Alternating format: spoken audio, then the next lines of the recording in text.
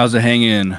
Boys and girls, your boy BQ back again in the place to be. This is your Impact Lounge Impact Wrestling review for May 9th, 2024. This is highlighted by main event tag team match of the ABC versus Cheeseball Fountain. This is Cheeseball, Mike Bailey, and Trent. I'll have a number 7 with a Coke. Pretty solid episode. Pretty solid episode. I feel like I say that more often than not.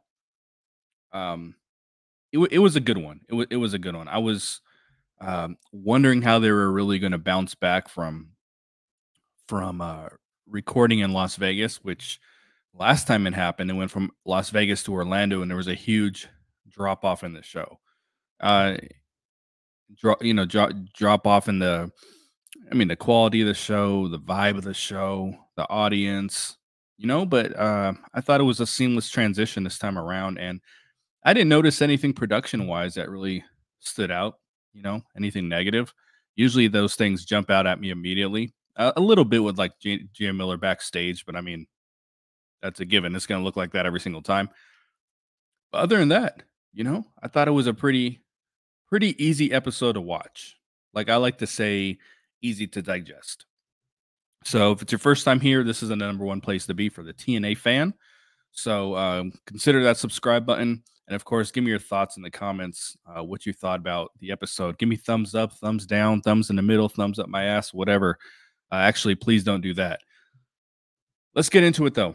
This was also highlighted by a celebration from the I was going to call them the influence. I don't know why, but the system. And we know how these always play out, right?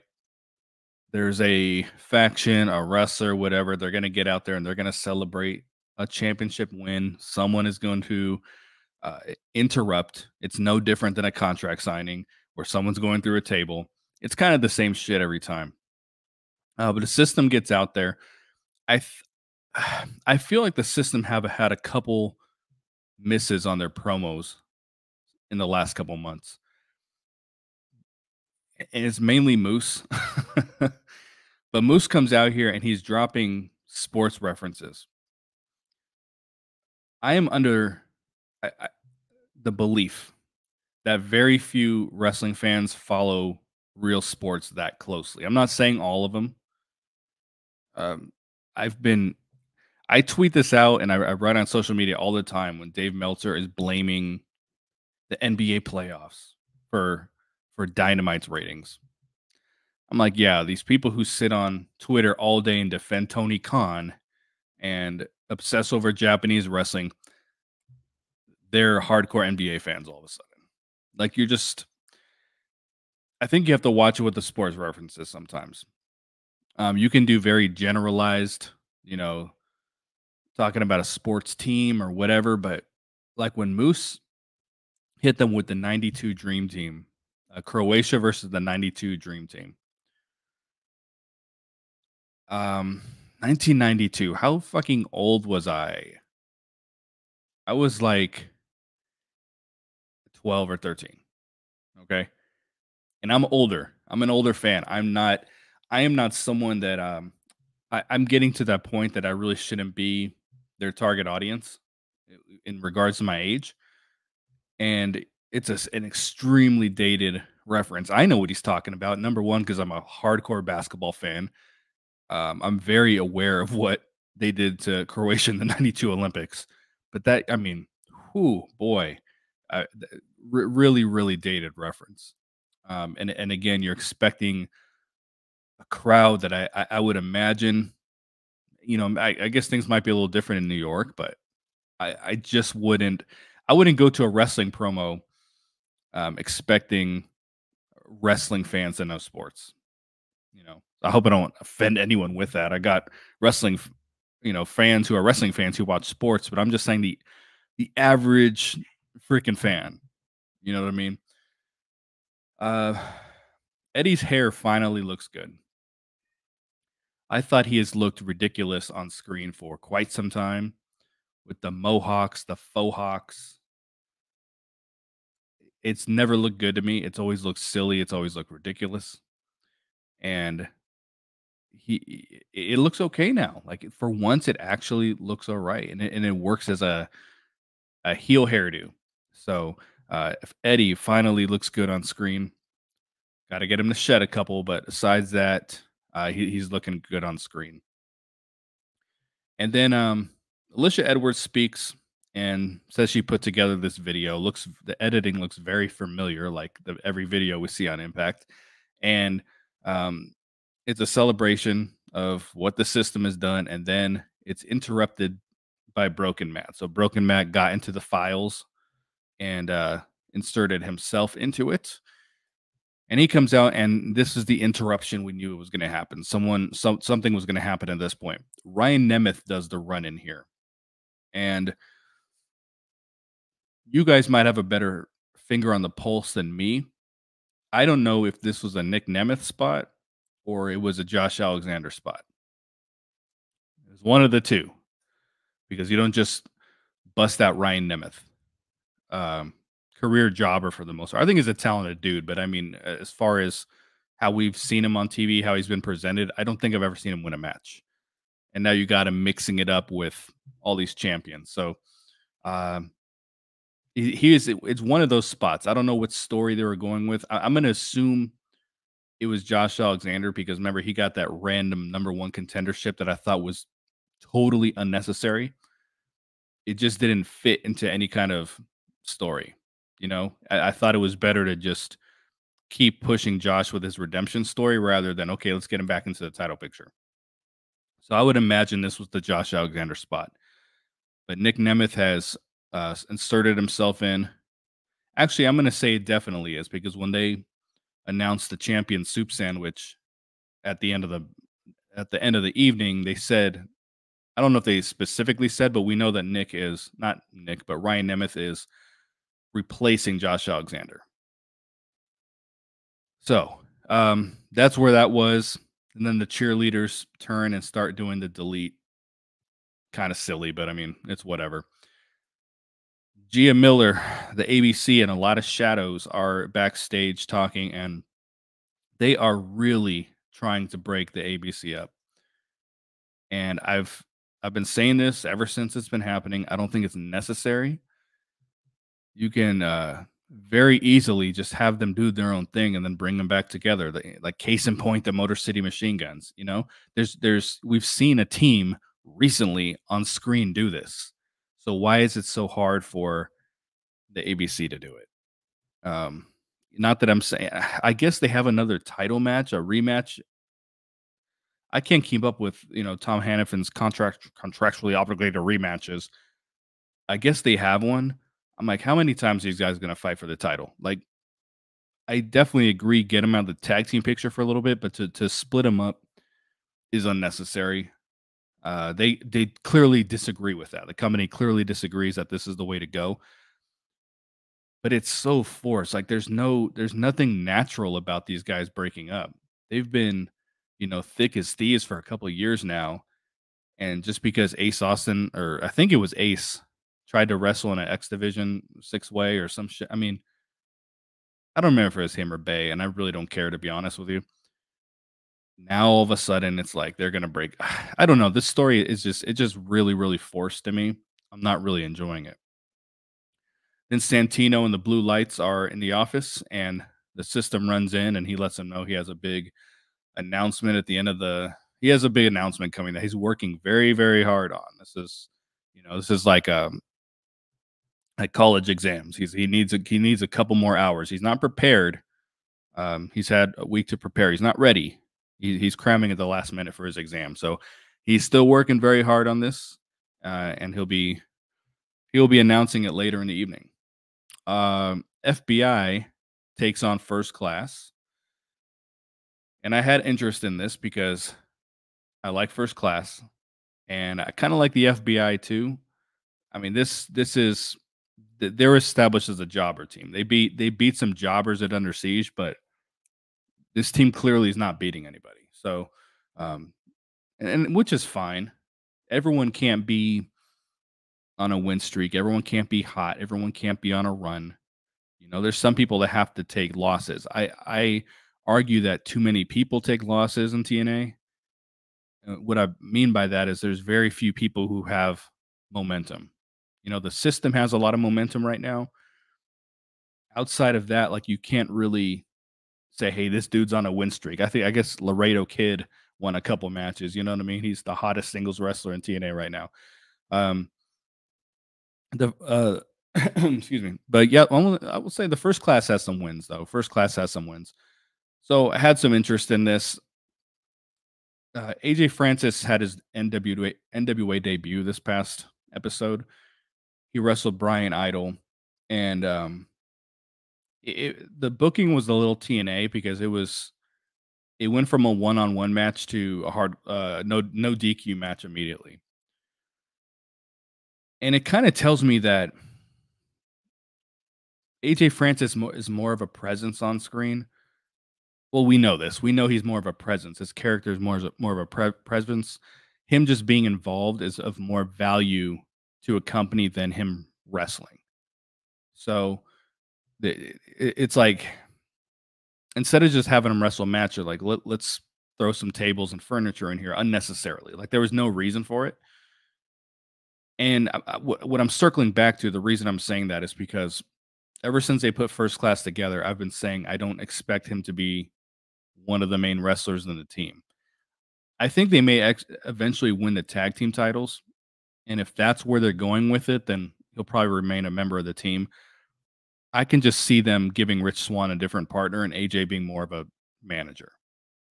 I'm trying to think of an example of this because there is one sitting in the back of my head somewhere, and I don't know if it's a TNA example or from somewhere else. It might have been like an early AEW example, but someone who was part of a team and then just kind of slowly transitioned to a more of a managerial role while someone else wrestled for them. Hopefully that example pops into my head at some point. I can further clarify what I'm talking about. But you guys are smart. You get what I'm trying to say. But yeah, First Class gets the win against Last Class, the FBI. Santino was the star of this show. He was backstage with Naked Jake and the Rascals. I've been pretty critical of Jake Something lately. He sounded good here. I thought he just came back and came backstage there. He sounded natural, had a little bit of personality. Because with him, it's a lot of just like grunting and groaning and 80s wrestler, and he just showed a little more authenticity when he came back there. He still had no clothes on, but he was a little more authentic. The Rascals concern me right now. They came backstage and did some very bad acting. And I say, he says, when Santino said, "Hey, he's gonna have a partner of his choice," and I mean, within half a second, Wentz is like, "What partner?" It's people don't respond to news that quickly. Like, it's like it was. I don't. I'm struggling to explain what I'm trying to say. It was just very scripted. Everyone knew their lines, and it was just really obvious, I guess, is where I'm going with it. It just the Rascals did not come off natural. Um, they exercised some bad comedy. They did during the match as well. So I'm a little worried with them because I've always thought that a serious Trey Miguel was the best Trey Miguel. When they kind of put the Rascals back together, I'm not going to say they were super serious, but they weren't a comedy act. And they're starting to transition that direction to me a little bit. So I hope that's not what they do because I think that's the worst version of them. When they were the Treehouse Rascals with Dez, I did not enjoy that group. I said that many times at the time. Um, when they're serious and they're focused, like, that's the best version of them.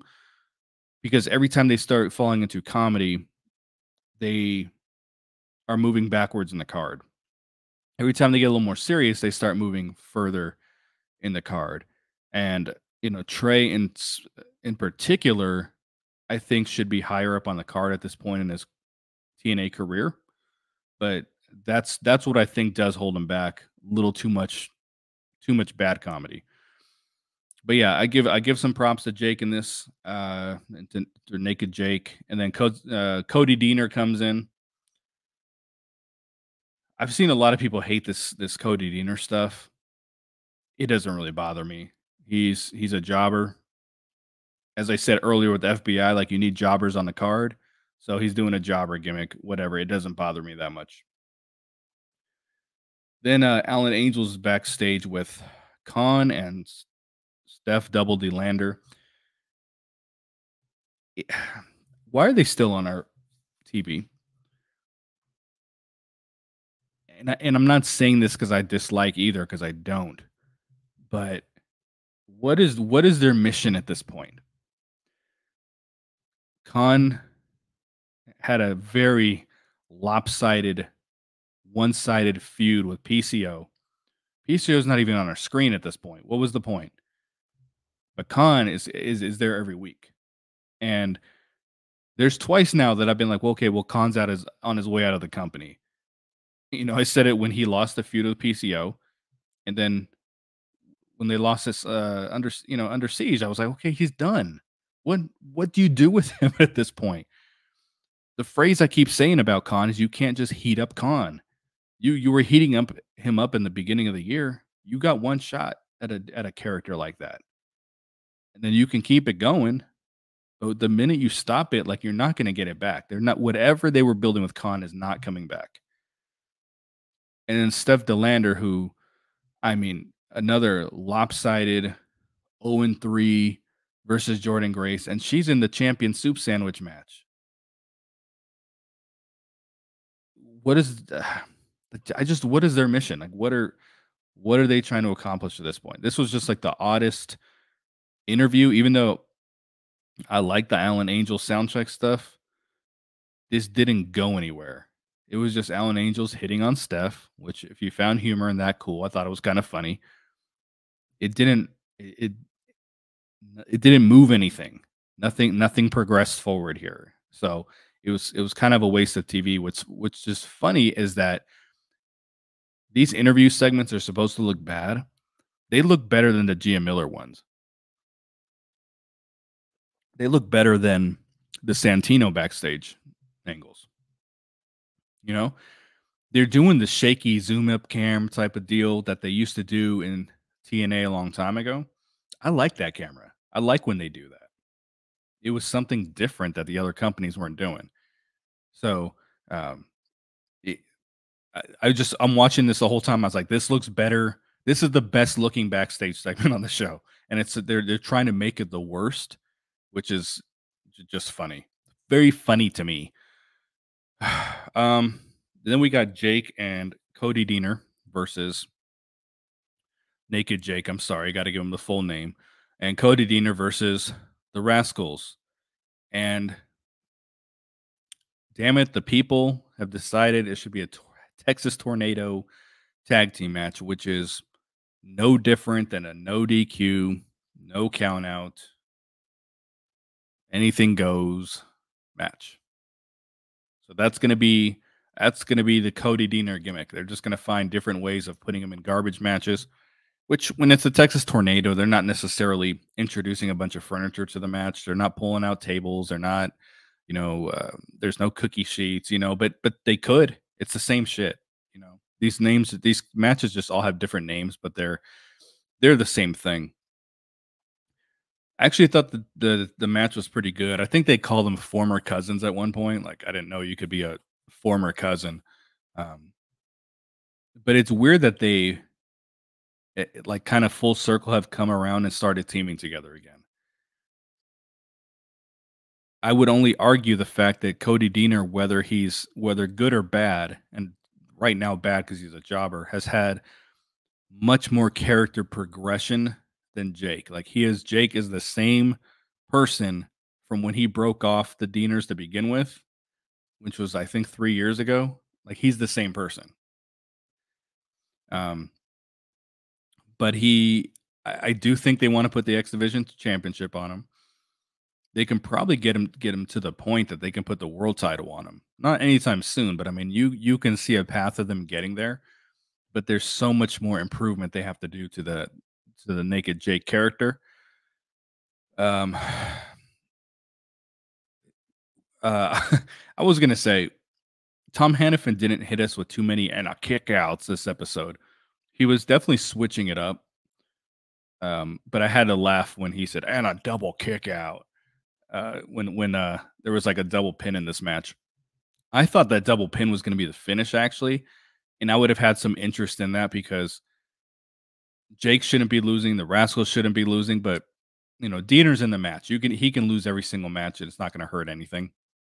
So ultimately, the Rascals won. The right team won here. The Rascals needed a win. They haven't beat anybody this year. Anybody. I think I beat them at one point. So, and it doesn't hurt Jake because Jake was on the outside. Jake wasn't the one pinned. He was teaming with a jobber. The right team won. Steve Macklin comes out afterwards and attacks the Rascals. And at first I was like, okay, they're going to debut some kind of tag team partner for Steve Macklin because I know he had, when he first came to Impact, they wanted him to bring uh, his partner with him from WWE, the dude, not Gunner, but the Blake, see, not Buddy Murphy and Blake, whatever the fuck he was. They were a tag team at one point in NXT, but Blake, whatever, that was part of the Sons of Man or whatever his freaking tag team was. They wanted to bring him, but he wanted to do his own thing. And over the years, I've been saying, I think the time is coming where they do bring this dude. I mean, I haven't said on the podcast. I've just been saying it to myself. I think they're going to bring that dude at some point, or bring someone from Steve Macklin's past, because the stories are always that he has these partners, but they're very, very short lived. They don't trust each other. Um, at some point, he's got to have someone that he trusts. You know what I mean? They got to pair him with somebody because he gets into a lot of tag team style feuds. And that might be a booking thing where they don't know what to do with him one on one, so they just kind of throw him into random teams. That might be all it is. But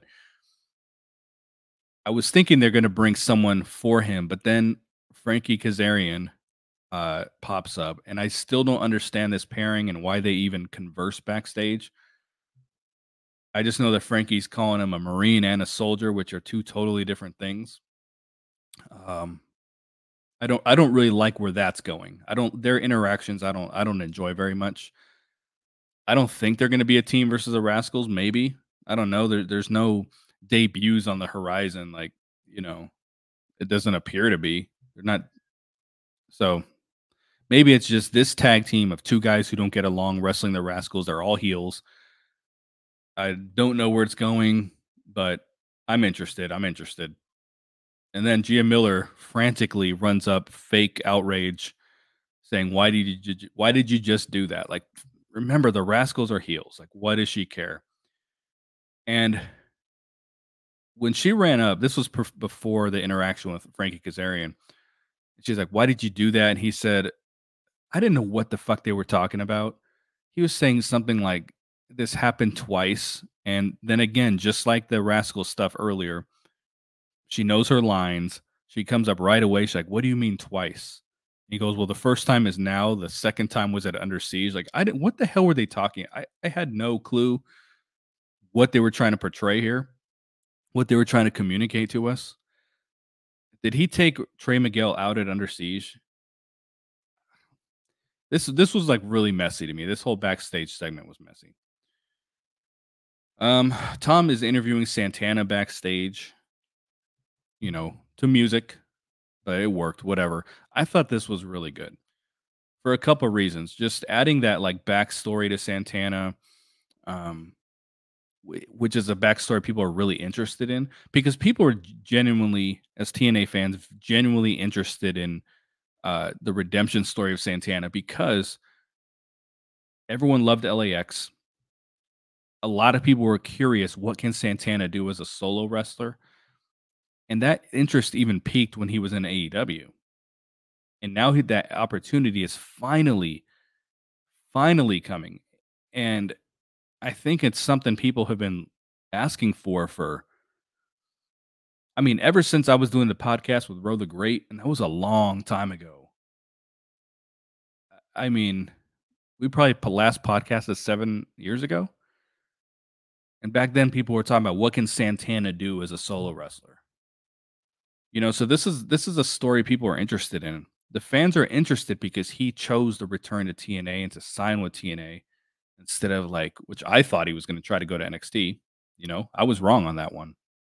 So people are very interested in this. They're having him wrestle enough to keep us interested, but also off screen enough to where we want to see him.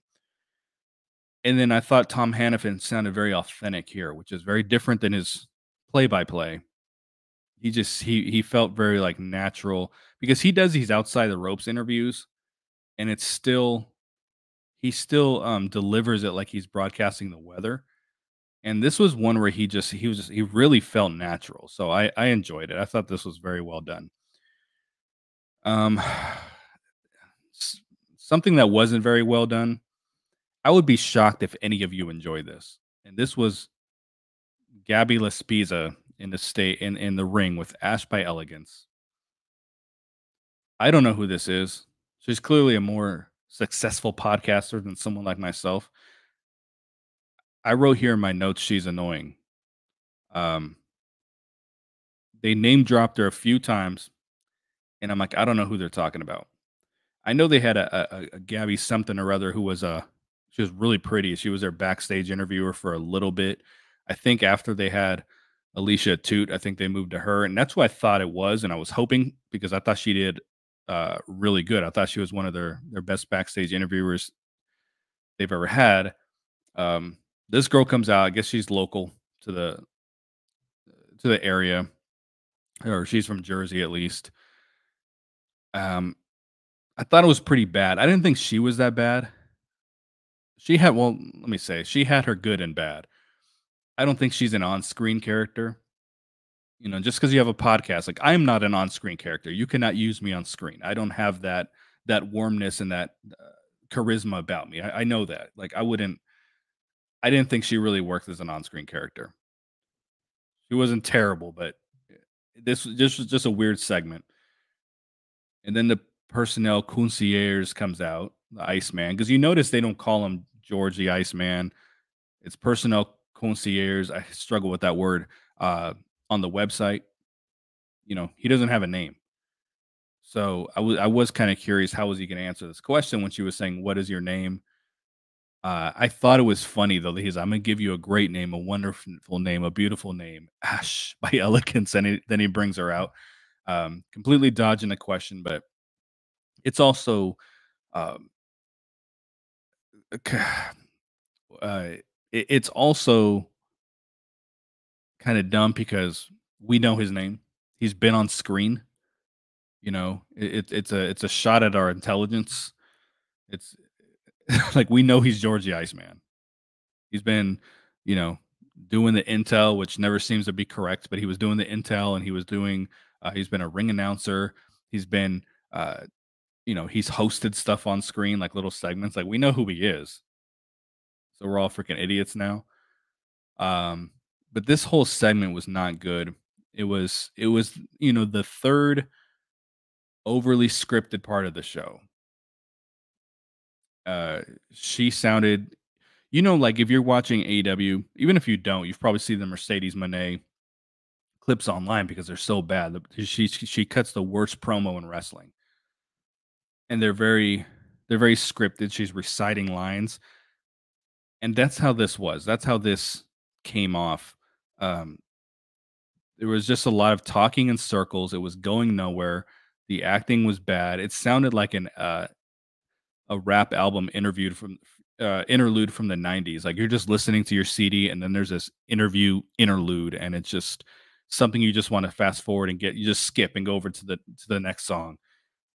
Or it's like one of those bad skits they'll have like at the one of the award shows is like the Oscars or whatever, and the two presenters will get up there and just stare at the camera and recite lines trying to do a funny skit, and it's not. It's kind of just how this was delivered. This was pretty bad. The Ash character is starting to miss, and that's what I was saying could not happen for this division.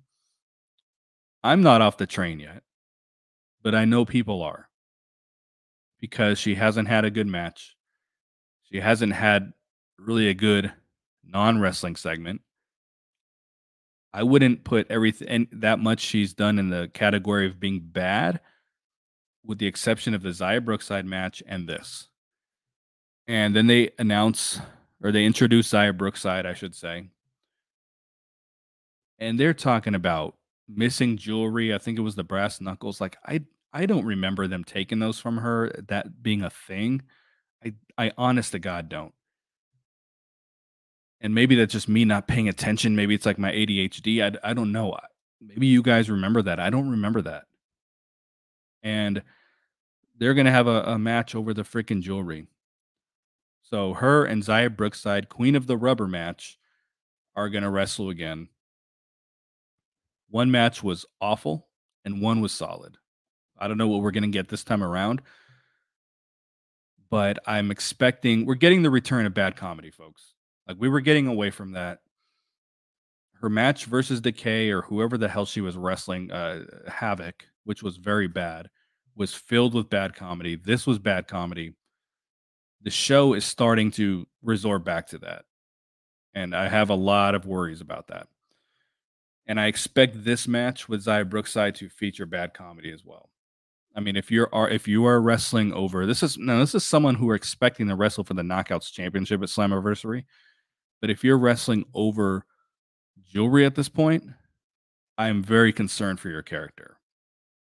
It's hard to imagine them just pulling the trigger and all of a sudden she's like a serious competitor for the title, because I still stand by the fact that she will win the title. I stand by the fact that she will beat Jordan Grace. Might be wrong. I am sticking by that. Whether it's a good or bad decision, storyline wise, wrestling, doesn't matter what you think. I do think she's winning the title. I think the company's gonna feel like it's got to go on someone else besides Jordan at that point, because we got to get to the point where Jordan is chasing the title back, because right now she's just wrestling random people. They've announced her wrestling Marty Bell, which I love Marty Bell. It's my girl, but what? Just you're just throwing opponents at her at this point. So um we just Ash has to be a home run. I said that from the beginning, like it has to be a home run, and there's just a lot of bad comedy at this point. And I laughed too because when before they brought out Xia Brookside, this Gabby Laspiza said she had a long meeting with TNA management. So is that what Santino was doing, where he didn't have time to put together the championship challenge or whatever it's called? Why is she meeting with TNA management? So I can't imagine too many of you enjoyed this. They show a quick clip of Joe Hendry talking about his song on the charts, which was smart. There was nothing for him to do this episode, so squeeze him in there because right now he's hot. He has some momentum. I talked about momentum earlier. You could say Joe Hendry has a little, mainly outside of the ring stuff, but he has some. And then Santino announces the Champions Challenge, the soup sandwich match. I'm interested in this. Like the graphic is really cool. I'm interested in it. Um, they had the graphic queued up, even though he was working on the match all episode. I think the graphics cool. I think the concept is cooler on paper than I think the execution might be. When you have this 8-on-8 match and you've got a mixture of men and women, I don't know what to expect from it. What's really weird to me is that there was no stakes here. I was expecting, whoever gets the pin is going to get it. This is the way NWA would do it. Whoever gets the pin is going to get a title shot. Like I that's how they book. Like they don't do a lot of pointless wrestling. There's always kind of a lot of it's going somewhere. So this would have just made sense if like who if the someone from the challenging team gets the win, they get a title shot at No Way Out, No Surrender, No Can Do, whatever the hell is the next show. Um, I just would have went that direction. It seems like they're just wrestling. They're just having a match, and I would argue there's not a lot of grudge involved here. Some of the people they're throwing into the match, Steph Delander's in it, who's beat nobody. Like, why is she in the match? This knockouts division, there's no improvement from week to week. It's been in a really bad place from the top of the year, and aside from adding Zaya Brookside and Ash by Elegance, which happened right at the top of the year, they have done nothing to improve this division. Once Kylan King got hurt, once you knew Trinity was leaving, once you knew Deanna was leaving, once you knew Mickey James was leaving, like, it wasn't like these things happened out of the blue. Maybe Kylan King's injury to an extent, but you had a lot of people leave, and they've done nothing to replace them. Now, I'm sure they're talking to some people. I'm not going to sit here and, oh, they're sitting on their hands and doing nothing. But I've used the NWA example before. Like, they've lost Camille, they lost Thunder Rosa. You know, people who are their champions. They'd lost like prominent names in their division, and there was always backup plans, whether it was someone on the roster or they just found some way to bring someone in and freshen things up. They always have done it with their division. The company is smaller than TNA, so there's no examples. I mean, no examples, no excuses. And they're just not bringing just Jordan Grace wrestling random matches against people from Japan, and no one's hot. You know, the the best story in the knockouts division right now is Alicia Edwards being the tag team champion. You know, so they're just not doing anything for this division. And here's Steph Delander again, like, she's the ultimate break glass in case of emergency knockout in 2024. So again, I have some interest in the match, but it just sounds like a soup sandwich. Like, it just sounds like something that's just gonna fall apart. There's no foundation. Like, it's just gonna like crumble immediately. I just don't see how this can be a good match, but I hope that they prove us wrong. I think most fans have interest in it. I think they want to see what comes out of this, but it's just so weird that it just randomly throw together with no stakes. You know, I just don't understand that. Maybe that's how they get Broken Matt to the world title. Like, okay, so we know Broken Matt's going to wrestle for the world championship. Like, it's very clear, but they lost it under siege. So it's like, well, how are they going to get there? What's the path? If they had the soup sandwich match and said, okay, whoever gets the pin on if the opposing team wins, they get a title match. Whoever or if the champions pin someone on the opposing team, that person will never get a title match in 2024. I mean, throw some kind of stakes, but this could have been your path to Broken Matt getting his world title shot. Maybe it still is, but all I know is that this team of champions has no business losing. They don't. If you putting that many champions together and four of them are a faction, there's no reason they should lose. So we will see what they do next week in the goat rope match. Um, what do we got after this? Oh, they had Jonathan Gresham versus Will Ferreira. The announce team kept calling him Will Ferrara, the son of Ed Ferrara, the guy who co-wrote the Attitude Division, right? I mean, the Attitude era, not division. Son of Ed Ferrara. This was a little too competitive. They're still feeling out the Jonathan Gresham character, which I think people have interest in as well. Then they did a little not a backstage, but a video vignette of Gail Kim pulling up to some random spot in the middle of Canada, I guess. And Giselle Shaw was there she was meditating. So that's different than the Giselle Shaw's diva character, right? Um, if you remember, they were starting to lay the groundwork of Gail Kim trying to get Giselle Shaw to fire the Shantaraj, which is what happened. You know, they were laying groundwork of like, you don't need them. And it's good for Giselle to be off TV because no one takes more L's. That she's got 2 L's in her name. It's fitting.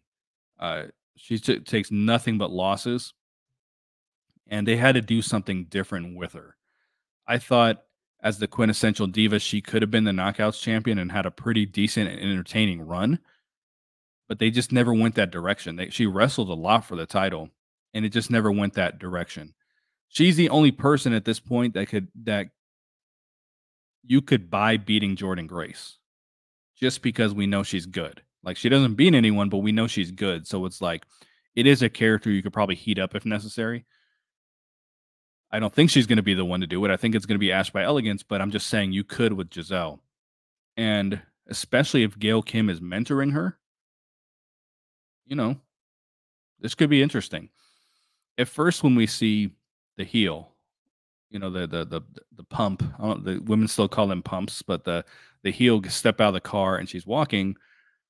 At first, I'm like, who are they debuting here? But then my gut told me they have debuted nobody this year. It's always they do these things and it's someone from the fucking roster. It just has been in 2024. And that's what it was. It was Gail Kim. it was Giselle Shaw. I thought it was initially Giselle Shaw walking, actually. When they showed Gail Kim from a distance, I thought that was Giselle. And then it showed Giselle sitting, and I was like, wait, who the hell was that? It was Gail Kim. So it's always good to see Gail Kim on screen. We should have more Gail Kim on screen. It's unfortunate that they decided should not be the authority figure, and maybe she just didn't want to be. But I think the show would have much more benefited from her calling the shots than Scott D'Amore and Santino. I think if you had Gail Kim in that role, it would just be a lot more entertaining. Maybe entertaining is not the right word because Santino is entertaining, but just I think it would have been the fans would have accepted it more because it would have been a more serious role. Um, so we'll see what they do here. I'm interested. I'm very interested.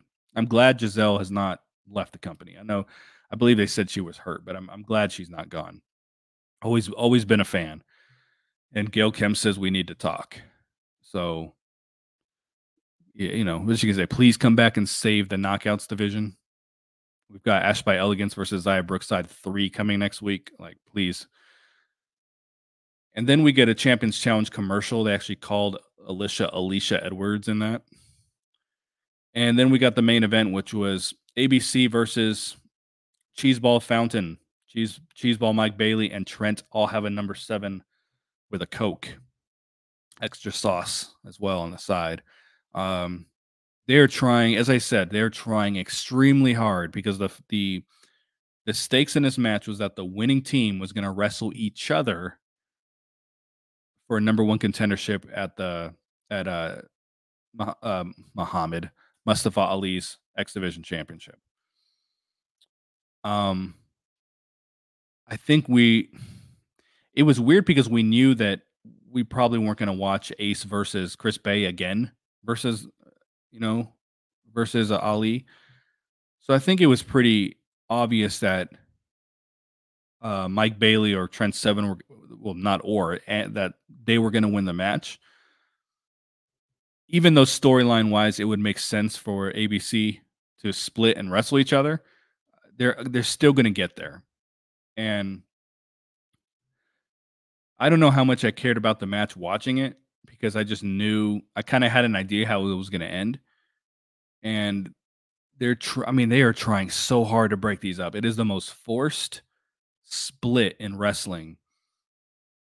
When Ace Austin was outside yelling at Ali, and of course Tom has to be like, "Oh, is that why they lost? Because he stepped away to go have a conversation?" Like, these guys must have a very shaky friendship if they're breaking up over shit like that. I mean, seriously, it's not like Ace Austin disappeared for half the match. He was yelling at this dude, and he jumped back up fairly quickly. We're gonna get Mike Bailey versus Trent Seven in a 1-on-1 match. Trent Seven's probably gonna win, I think. Even though on paper Mike Bailey versus Ali probably is more interesting. If this match is gonna be at whatever Impact Plus show, Trent Seven sounds like the opponent to me. and then maybe when Slammiversary comes around, then you get the Mike Bailey match. So you guys agree with me on that? I think, um, I mean, and Ali is clearly running through tag teams. He'll wrestle both guys in a tag team and beat them both. So I can very well see a progression of, um, Trent. I'll take a number 7, and then cheese ball after that. So that's what I think they're gonna do. We'll see if that's what it is. And they're trying extremely hard to break up the ABC, and that's why this match was put together to begin with. For them to either not get along or for them to win and wrestle each other and split. So do you guys want to see the ABC broken up? Like, does anyone? Is that what anybody wants? Whether you like them or not, like they're not my favorite team, but as much as this tag team division is hurting,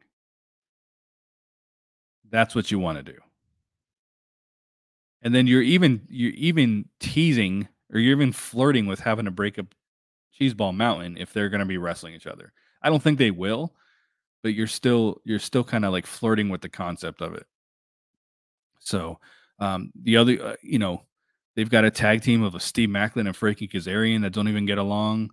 This is another division. The right down the knockouts and the tag team division in very bad positions. And the tag team division is so funny because we will have this like period where it is just fat and it's just got talent and it's just got options. And then it crumbles within an episode or within a set of tapings. It just completely crumbles to nothing.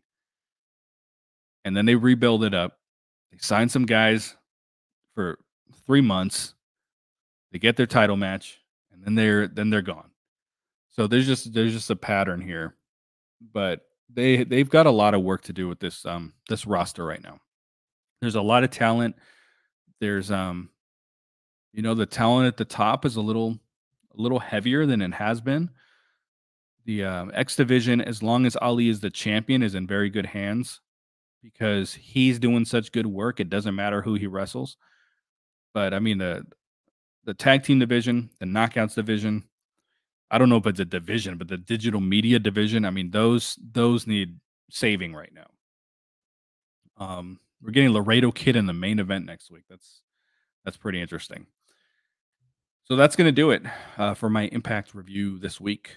Let me know, of course, what you guys thought. I thought overall it was good. Like there were some very bad segments here. It was anything that involved acting was bad.